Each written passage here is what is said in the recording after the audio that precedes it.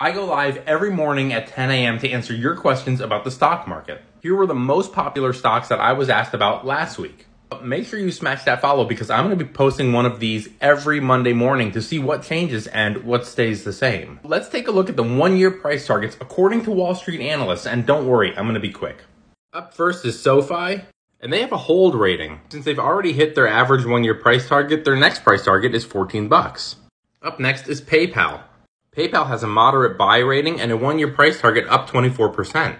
Up next is Lucid. I'm asked about Lucid more times than I can count. Lucid has a moderate buy rating and a one-year price target up 26%.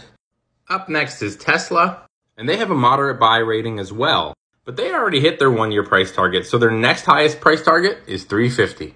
And then there's Verizon for those dividend lovers out there, and Verizon also has a moderate buy rating and a one-year price target up 26%. Please keep in mind that these are called price targets and not price guarantees. Just because an analyst thinks the stock will go up or thinks it will go down doesn't mean that it's gonna. Disney is $87 a share. And Disney also has a moderate buy rating. And Disney has a one-year price target up 38%. There's one left. Now, before I get to it, it would mean a lot if you would hit the follow, the share, the save, or even leave a comment telling me this won't age well or analysts are always wrong. The last one is Blink.